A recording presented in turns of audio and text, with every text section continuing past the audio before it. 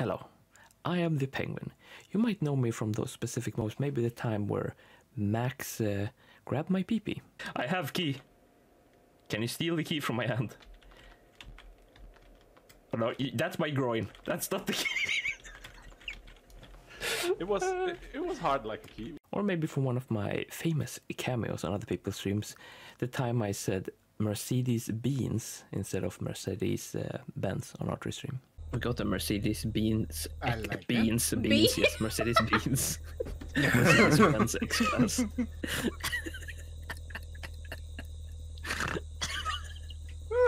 But today we're going to talk about the games I played in June, because I want to chronologue games I play every month and every year, because I always have a list of all games I've beaten at the end of the year.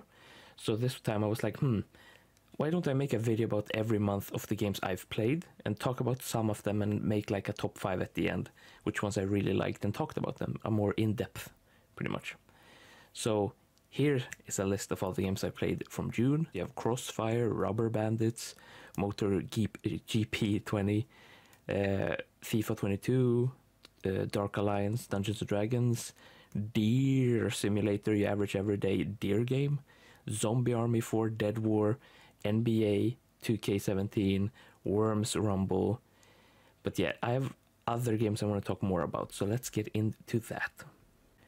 First, we have Alone in the Dark on the 360. If you guys caught any of the stream, when I streamed through the whole Alone in the Dark, it's one of the jankiest games I've ever played. There's segments in that game that absolutely infuriate me, especially the parts with the goo, where you have to shine a light on it to get past. It's brutal for fucking sure. One of my biggest pet peeves in games is also when the game forces you to do side missions to progress on the campaign or progress on the main story of the game. For me, just unnecessary extra prolonging the game and not fun at all.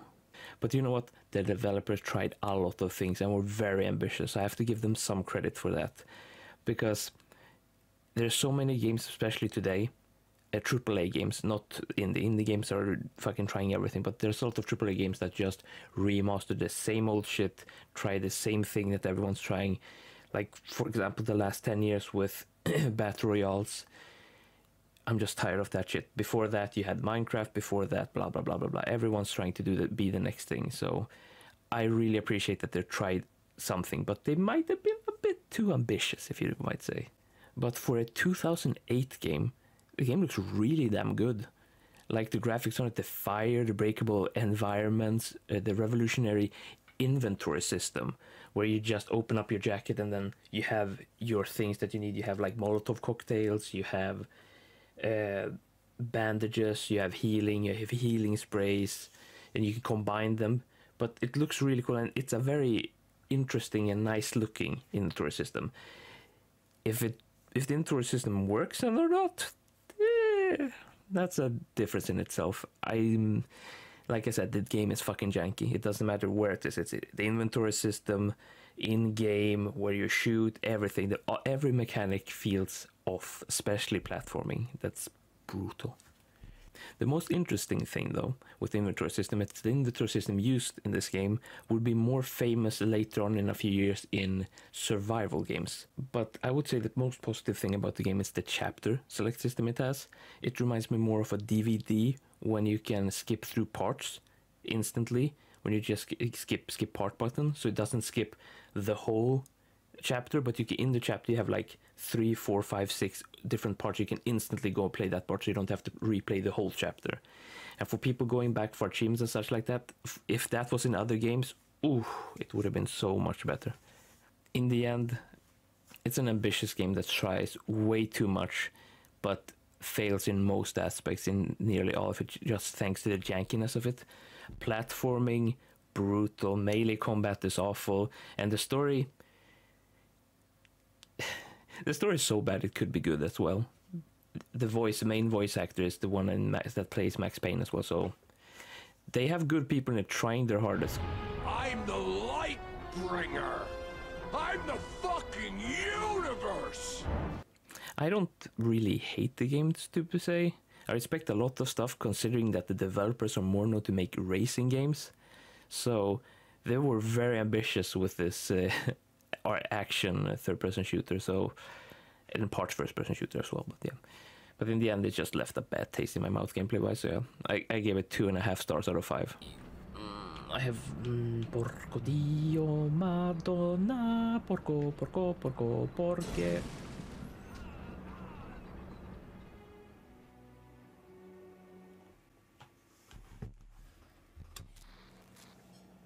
Speaking of ratings, I want to talk about how I rate games. I have a specific criteria, and it ranges from 0.5 star to 5 stars. Anything below that, anything that's classed under 0.5 star is not real game, in my opinion. You can't rate anything under 0.5 star, in my opinion. So if the game isn't playable, or the game isn't functioning, or it's not even a game, I can't give it a star rating at all. So I rate them in a mixture of a few things. So I call it my funometer. So it has to be fun for me through the gameplay. Even it doesn't have to be fun to per se, so that I enjoy it. But it is supposed to be a mix of fun, how good the game is, and comparably how good it was to other games similar to it at its era when it came out. Because you can't really compare games from back in the day to today. Let's take, for example, Star Fox, or Star Wing for Europeans, on the Super Nintendo. The game looked back in the day absolutely gorgeous, played pretty damn good, and was a really good game.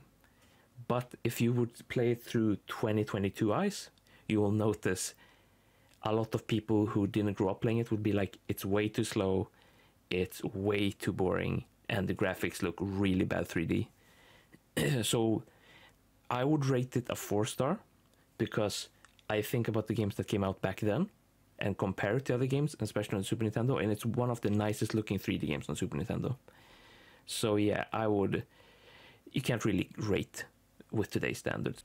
Next game up in the list is Generation Zero, another game I fully played on stream. I played it co-op with Max, and a few times I also had Sin Mama and Archery join me. Since I first saw the trailer, I was hyped. Like, imagine an open world FPS game set in Sweden with a story about robots taking over the country, and there's not a lot of people left, so you get to roam around Sweden that's pretty dead and full with deadly robots that you have to kill. Sounded really damn good to me. The game is set when the Berlin Wall falls down in the 90s in an alternative universe where Sweden gets invaded by these robots. So you as the player get to roam through Sweden and try to find people alive just by looking through stuff. So if, for example, you would loot houses, you loot cars, you loot dead bodies if you can find anything to survive. So it's a mix of like a survival first-person shooter game. For me, the first like few hours of the game, say the first 10 hours of the game, was really fun. I enjoyed just exploring everything, trying to find everything that I could, like anything that reminds myself of Sweden. So you could see like they had Easter eggs of stuff. So like you had our ice cream that's called Gbglass in the game. They call it something else, and it's a clown instead, exactly like it is in ours. You had ICA in the game, which had a different name. You had Coop in the game that also had another name. It's real stores that we have in Sweden. And then you had like names for specific stuff, like K-pist is a machine gun in Swedish. And just a lot of Easter eggs for Swedes that we really enjoy going through it. We're like, oh, I remember that. Or like in the kiosk where you have small chewing gums that you can buy for 50 öre back in the day. So yeah, it was like all of that it got me a boner. With my mullet, I look like fucking Wayne Gretzky as well. So do you like my helmet? Oh my god!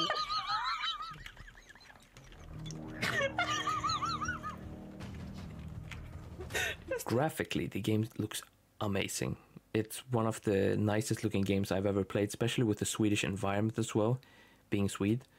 But the funniest thing is when I played the game with Max, Mad Max, a very famous mod of mine, and also I play most of my games on stream, co-op games with him. He said a comment because he was playing Cyberpunk at the same time. And he was like, man, the rain in Generation Zero is so much better than Cyberpunk, which I found really funny. But the deeper you get into the game, you start to notice how repetitive it gets. The same buildings that they've just copy pasted everywhere. You have the same fucking missions you have to do, same robots push you.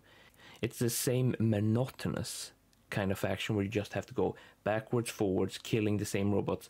And some of the robots are literally bullet sponges. It takes maybe 9 to 20 rocket launchers to kill it, like the rockets, continuously shooting. There were some parts of the action that was so repetitive but still was really good. And I remember at the airport, one of my favorite parts there was it was constantly like 7 to 10 really big robots just fucking fighting you, and it lasted like 40 minutes of gameplay, just us trying to kill these. Most of us got good loot. Moo didn't get the legendary weapon. Sucks to be you. But in most bunkers you could see the problem with the copy pasting, especially because they had everything in the same location. They changed around a few parts, but it was mostly just the same. So you would see like the same texture bug in one of the toilets, where one of the wall collided with the other wall, so you could see like a wall going inwards. And we noticed it for every bunker we went, that toilet was in every bunker. So you could instantly notice the copy pasting, which is understandable. It's a very big map, so you have to fill up the map. But at the same time, when you're like 30, 40 hours into the game, you're like, it's the same shit. And I'm getting, it's quite a repetitive shit as well. Oh, the weapon is by the water. Oh my god, bye guys. Bye. 700. Oh my god. Oh, I'm falling. I'm falling. I'm falling. Oh no. I'm back. The game gets very underwhelming towards like the end of it, because the story in the game is not, there is a story, but it's very vague, and you get it most through recordings that you pick up. And I'm not going to spoil if you find people or not. That's up to you if you want to play it. But yeah, it's there, like all of the recordings mostly are, it's interesting, but it lacks something that you're hooked on. It lacks like motivation to keep going. So if I would play this offline, I would not enjoy it at all. It wasn't my kind of thing. But thankfully I had Max, and then I had Moo and Archer join for most of them. So it was fun just doing stupid shit like launching yourself with a rocket launcher through half the map. Like you're seeing right now, literally just shooting and flying through the whole motherfucking map. But yeah, it was fun to do. It's a looter shooter pretty much. You shoot robots, you collect what you get. Sometimes they drop a weapon that's really good. You use it to kill more robots, and so on to finally beat the game. After the game, there's also extra content where you can kill really big robots, because they have a level up system. So when you don't kill them after a while, they level up and get bigger and bigger and bigger and harder to kill. But also you get better loot. So it's a good trade-off at the end. If you're a Swede, I'd give it a try. You'll like a lot of the Easter eggs, you'll like the environment, you'll feel right at home pretty much. It's based in the 90s, but most of the stuff still feels like, if you've grown up in the 90s or even the 2000s, like early 2000s, you will get some of the stuff 100%. Most fun in the game you'll have is playing it with other friends. So if you can get a couple of friends playing together, even 2 people going through the map, is more fun than going at it alone. I would not recommend it as a solo game. It's not fun, because with friends you can create absolute chaos, you can be a douchebag to each other, and we always appreciate team killing. Okay, I'm gonna go. Let's go. 1, 2, and then shoot. Are you ready? Yeah. Let's go. 1, 2, shoot. Bye. We all flew away. Consensual team killing, that is. Yeah, I had really good fun with the game. And what more can you say? If you have fun with the game, you're enjoying the game. So the game lacks a lot of stuff, but man, I had fun with it. I give it 3 out of 5 stars. I would have lowered the star rating if you played it as solo. I would give it like 2 stars or 2.5 stars as a solo, but as a team or if 4 people, up to 4 people, it was a lot of fun. So yeah, 3 stars. We learned from the best. Oh, I wouldn't be close to me, Archery. See what I mean? The last game I want to talk about before we reach the top 5 is Last Stop, which was a game that I wouldn't have normally played, if it wasn't on Game Pass. I just scroll through because every month Game Pass has like a list at the beginning of the month and in the mid of the month. They have a new games list of games that will leave Game Pass. So you have like 14 days to play through them until they leave Game Pass. And one of them was Last Stop. And I was like, it looks interesting, let's try it out. Last Stop is like a choose-yourself adventure game where your choices dictates the game. So it's pretty much like a Telltale game if you ever play those. The most famous one for me is Walking Dead. One of them, especially season 1. Oh, good game. The game is very simplistic as well. So if you've never really played the game or you're very new to playing a game, you could easily just jump into this game and you could enjoy it for most of it. There's no real gameplay to it. It's just button presses, and what I've seen, there's not a lot of button presses that can fuck you up or make you fail. It literally shows on the screen what to press. And most of them have not been like, press it within this or you fail, like in the Darker Picture games or those kinds of games. The game is set in a 2020 London where you get to take control over 3 people living in the city. 3 people is John Smith, a middle-aged father, Mina Hughes, a high-level agent, and Donna Adelaide, a teenage student, pretty much. The game starts out quite normal, but quickly you'll start to see weird things happen for sure. Anything more than that, I can't really go into because it's high spoiler territory. One of those games you just play once, pretty much a one-stop experience. You know, like when you have a movie that's really good the first time you see it, but the more times you see it, you're like, it doesn't do me for anymore because I know what's going to happen, or it's built up in such a way that it's supposed to surprise you. But the more times you look at it, you're like, didn't surprise me more. It's not enjoyable the second time. It's one of those games. Really good the first time, but you don't really have a reason to replay it. The biggest issue I have with this game is that it doesn't really matter which choices you make 95% of the time until you get to the ending. That's where it actually matters what choices you make to get the real endings and stuff. But until then, it's just meaningless choices that will lead you down the same road so you can press any button, pretty much.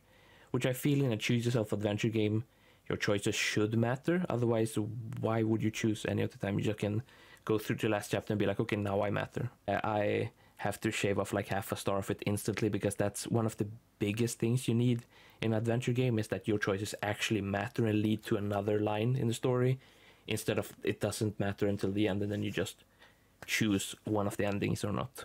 So yeah, not fun. But if you want most of the achievements, they're pretty easy to get. You just have to pick a specific choice and then you get that achievement.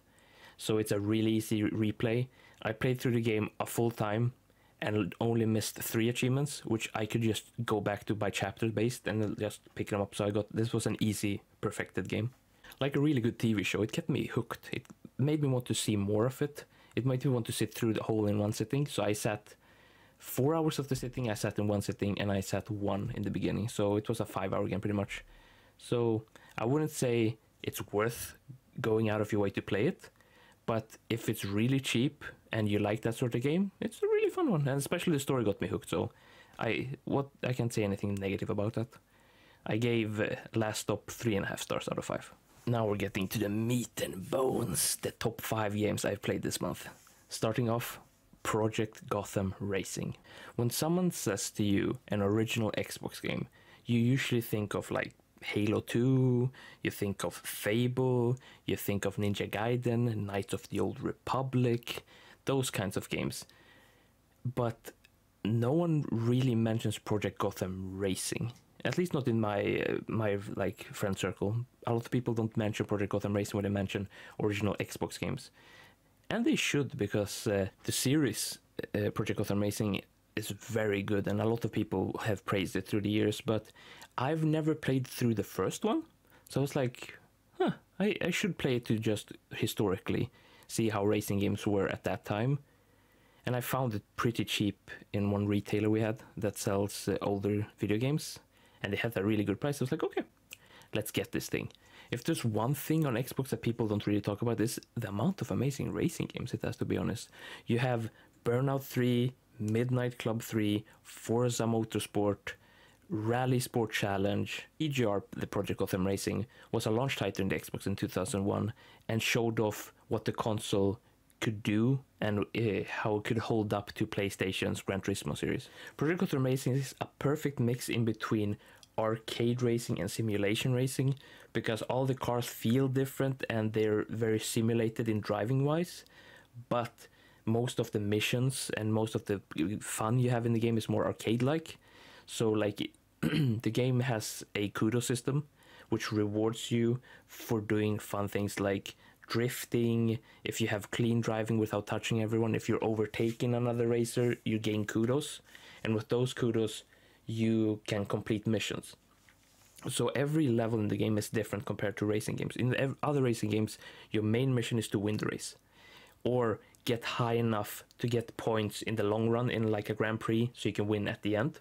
In this game though, you have to get enough kudos to actually win to get to the next challenge, which is a different approach to take, which I like. I'm always a big fan of different in video games, and it brings in new difficulty to the game as well, because in most racing games you can just be one spot and win, and that's all. In this game you have to be really good at the later part of the game to actually get to those parts, because I noticed like in the first, there's 12 chapter challenges that you go through, and the first 5 were just easy, you don't have to worry about it. When you get up to the 7th chapter, then it actually gets harder, and I noticed it was a bit too hard at times, but the more you just played and learned it, you could just play through it. You could lower the difficulty, but lowering the difficulty would lower the kudos, so you had to perform even better drifts, better clean driving, and better speeds to get more kudos. There's a lot of racing tracks in this game that are set in 4 different cities.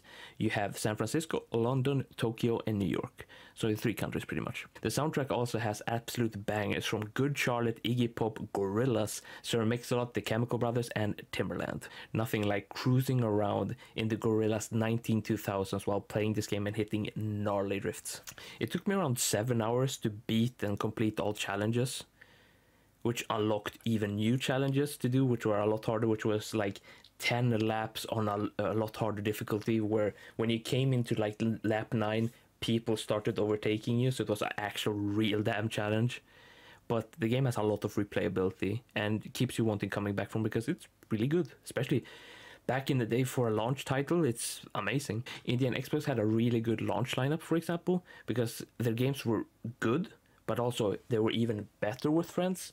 So in the list you had like Dead or Alive 3, Halo Combat Evolved, and Project Gotham Racing, which all of the 3 are good to play as a solo, but even better to play with friends. I give Project Gotham Racing 4 out of 5 stars. Number 4 on my list is The Quarry, another game from the developers of Until Dawn and the Dark Pictures trilogy. The Quarry is actually a very star-studded one as well. You have Ted Raimi, David Arquette, Lance Henriksen, Ariel Winter, Brenda Song, Justice Smith, and Ethan Suplee. Ethan Suplee is the one from My Name is Earl, his brother, and also American History X fame. The story takes place at a summer camp when you take control of 9 teenage counselors as they stay one more night at Hackett's Quarry. The biggest difference I found in this game compared to the other Supermassive games in the series is the jump scares aren't really there. It's more of a slasher movie slash game. No, but it's more of a slasher game. So there's not a lot of jump scares really. More of the scary parts is you trying to run away or trying to survive moments. But there aren't a lot of jump scares, and I find it to be more positive, because Until Dawn had so many jump scares that they weren't even scary anymore. They were just happening constantly every second. You're like, okay. If you built up the jump scare, I would have actually been scared, but you're just doing... For anyone who hasn't played any of the Supermassive games before, it's a linear adventure game with a lot of QuickTime events. It's literally what the game is about. It's QuickTime events and reacting to it, pretty much. I would compare it to like the Telltale games or Life is Strange. There's the 2 games I can compare it to, but yeah, it's more hardcore adventure, pick your own adventure game compared to the one I named before. I played the PC version of this game 2 days after it was released, and I just ran into one major bug that was fixed by just repairing a file on Steam. But yeah, the QuickTime events were a lot easier as well than comparably to Until Dawn or Dark Picture trilogy. They changed how it looked, so now you don't get the button instantly, you have to wait a bit and then it shows, which gives you less moments to react, but also You don't have to press instantly and press the wrong button. You can wait and then just okay. So it didn't stop me from having a really good experience, but I found it to be a lot easier. So if that ruins your gameplay, then you know how to think about it. Also, big thanks to Aggressively. He just gifted me the game and wanted me to play it and made one hell of a stream, so big thanks to you, Aggressively. I give The Quarry 4 out of 5 stars. Now, number 3 on my list, Umurangi Generation. Have you ever thought to yourself, I wonder what would happen if we took photography and mix it with challenges and timing from Tony Hawk's Pro Skater? That's what Umurangi Generation is.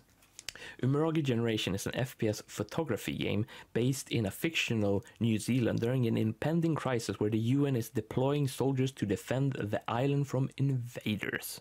While this is happening, you and your 4 friends, includes a penguin by the way, just enjoy your time together while also photographing all the hell that comes in the way. The game is based off, like I said, I can compare it to Tony Hawk. That's my best comparison.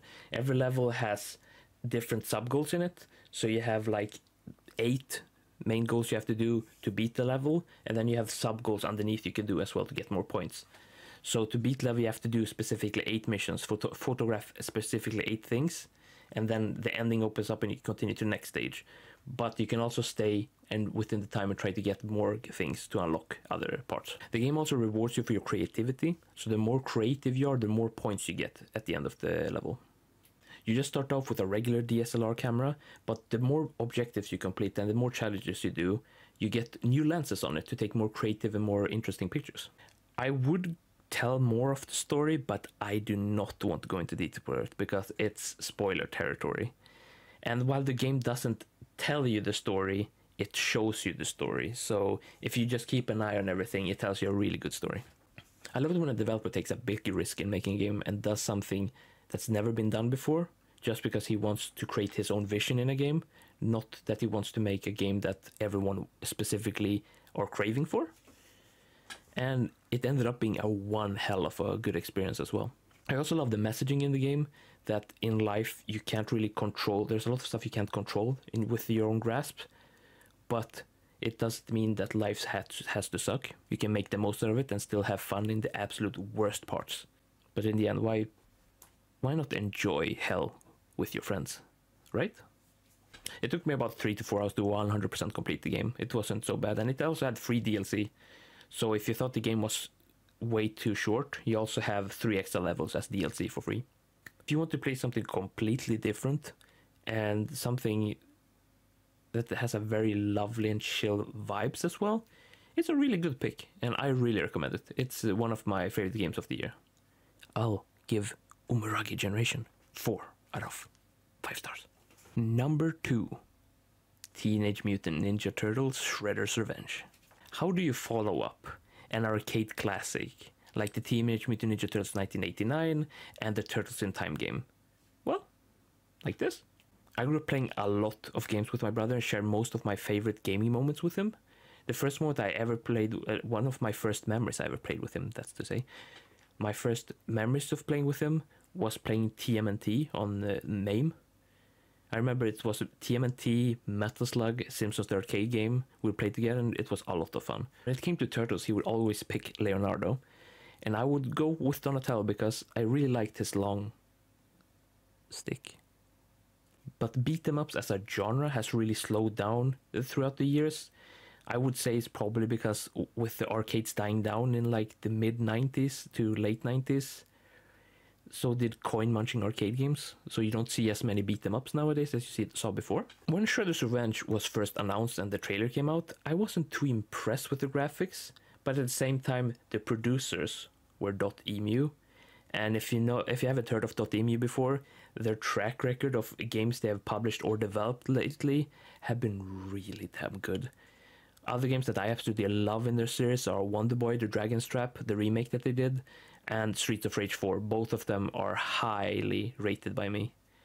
And they also made Windjammers, which I haven't played, but I've heard a lot of good stuff about. But enough talking about .emu, they are fucking amazing. I want to give some highlight to the developers of the game, Tribute Games, because they put a lot of love and passion into the game.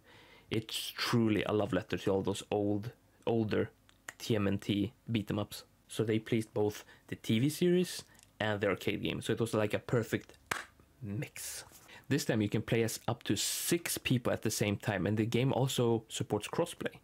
I played the game with my brother on the easy setting on Xbox Series X as a duo, and I played it with 5 other friends on PC on the hardest setting through Game Pass as a 6-man team. And both of the times, it was fucking amazing. I enjoyed it heavily.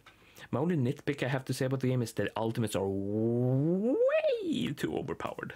Way too overpowered. Literally, we're playing it on the hardest difficulty on stream with my other 5 people. And the only thing that happened was constantly people taunting, finish. Taunting, ultimate. Taunting, finish. Taunting, ultimate. And it was parts that was really funny where all of us were doing the ultimate at the same time because the screen would just freeze because it was like all 6 of them going at the same time. It was funny and we had a hell of a time, but it literally overpowered anything the enemies had. But outside of that nitpick, there is no other nitpick I have about this game. It was fucking amazing. You could play as Leonardo, Donatello, Raphael, Michelangelo, the famous turtles. And then you could play as April, Splinter, and, minor spoiler, after you beat the game, you unlock Casey Jones.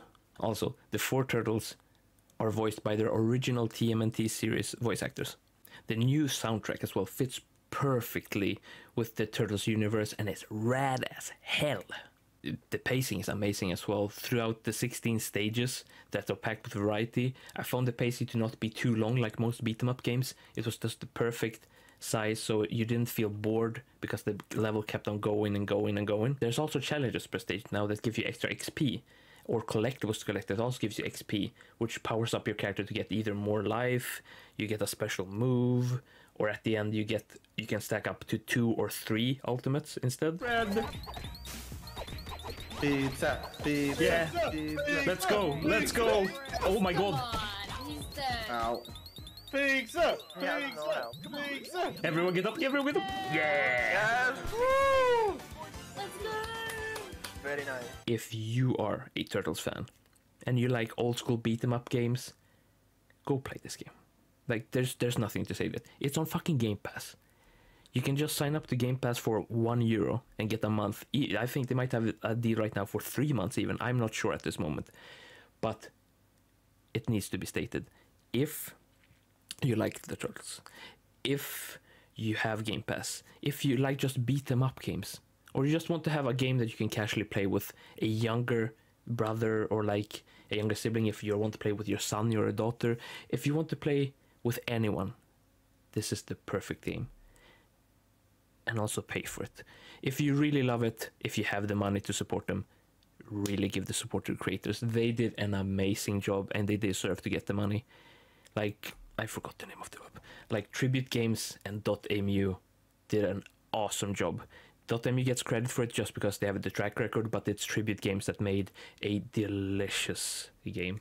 And they deserve all the money for it. So make sure, if you can, and if you love the game, pay them.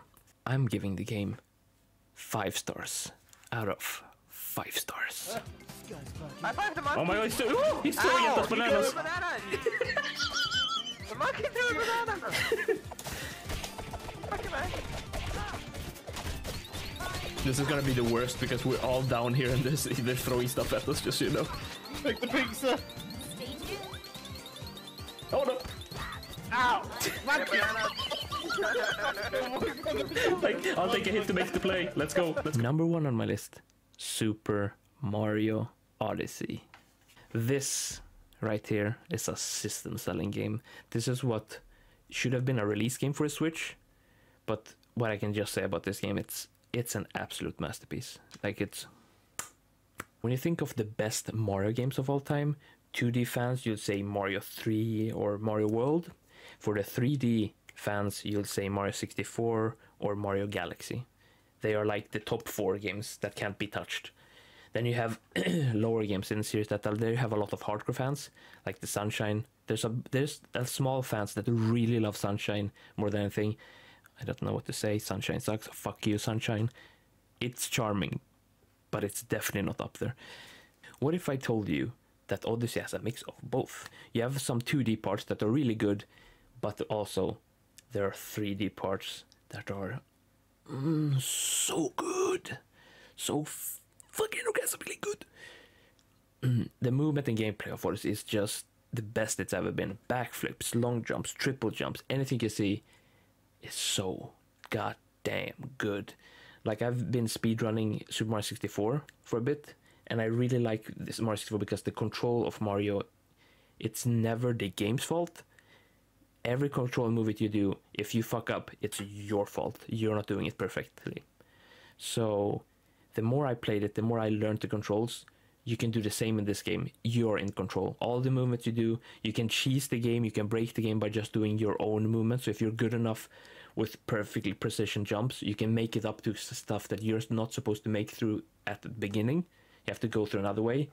I broke most of the stars by just glitching up and boop, boop, boop, boop, boop. Oh, I got it. Nice. And then there further up in the game, you're like, oh, you're supposed to go around the whole map to get up there. And I was like, oops.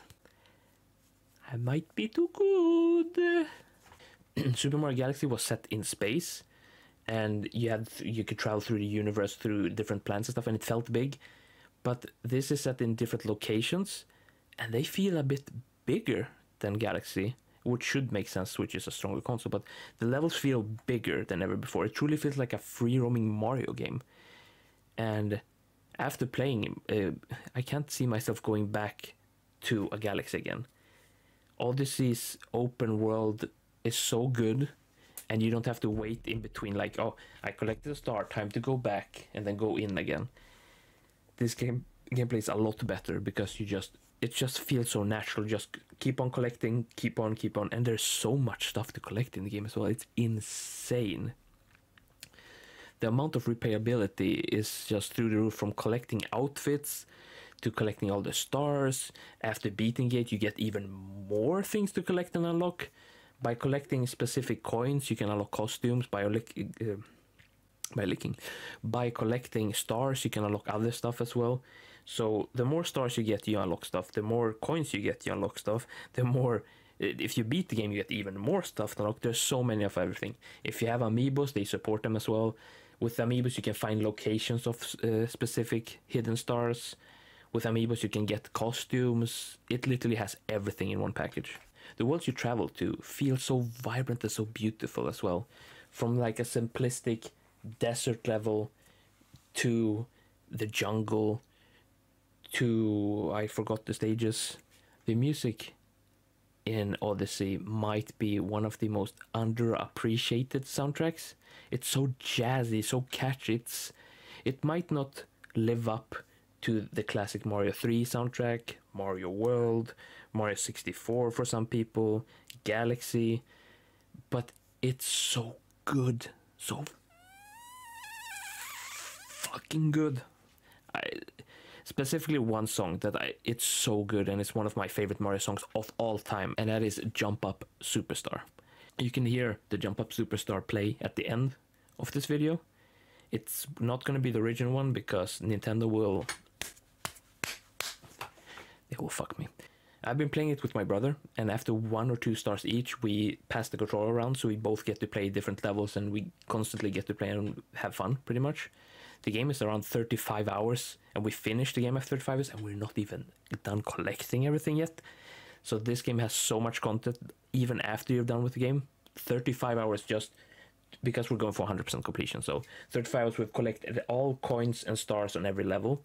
But when you beat the game, new stuff unlocks, so you have to go back and collect even more if you want to 100% it. So I can't recommend the game enough with how much content it has. If you love 3D platformers, doesn't matter what kind, doesn't matter if you don't like Mario, if you like platformers, if you're a 3D platforming fan, do yourself a favor and get the game.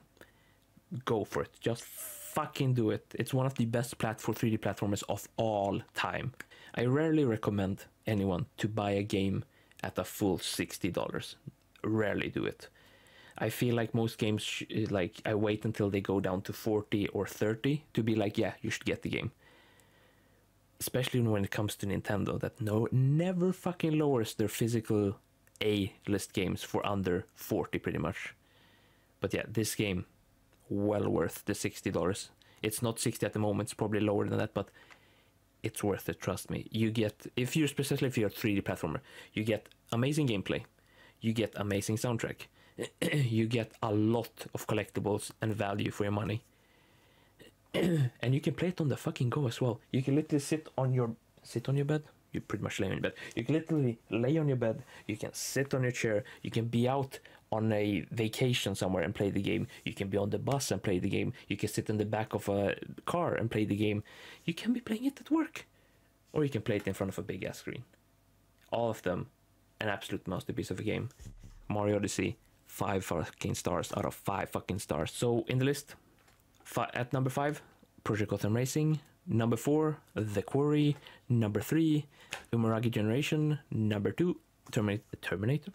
Number 2, Teenage Mutant Ninja Turtles Shredder's Revenge. And number 1, Super Mario Odyssey. So that was June for me. That's the games I've been playing in June. That's the fun I've had in June. It's been a great month for video games. It's been a great month for streams as well. It's been a fucking good ass time, that's for sure. But yes, let's see what July has in store. If it can stand up to it, it's gonna be hard to top Mario Odyssey. It's gonna be hard to top Mario Odyssey at the end of the year as well. It's so good, so fucking good. And even like Turtles, a fucking amazing game. It's gonna be hard to top.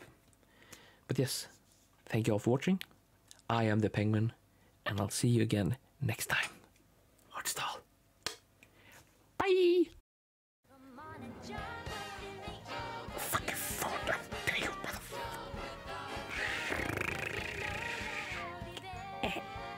for this game is that you. Umuragi Generation is an FPS photography game based in a fictional New Jersey. That's not. But it's an indie game. The game also rewards you with penises. Too bad.